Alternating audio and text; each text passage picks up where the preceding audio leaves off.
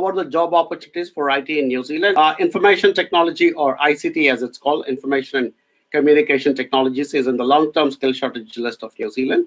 It's also one of the identified future growth areas of New Zealand. So we have a massive requirement for a good information technology professionals in this particular industry. And as I keep saying, who better than international students who come study, understand the situation and the country and the work ethos and everything else and get into it.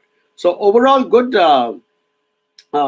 choices and good opportunities in information technology, Pratap. So if you're considering it, please talk to our team. Our team will also connect with you. Just bear in mind that direct work or direct residency to New Zealand is almost impossible when you're not present in the country, because that's a very complex way of being able to reach that point where you can get residency.